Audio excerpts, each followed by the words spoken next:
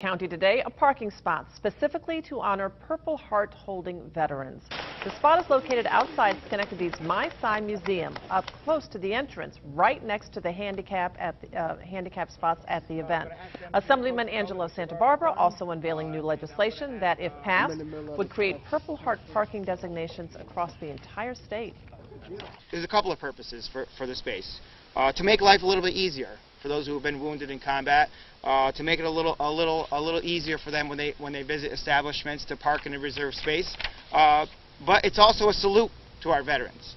It reminds me to remember that. Today's event falls on Purple Up Day, a national invitation to show appreciation for military children by wearing the color purple.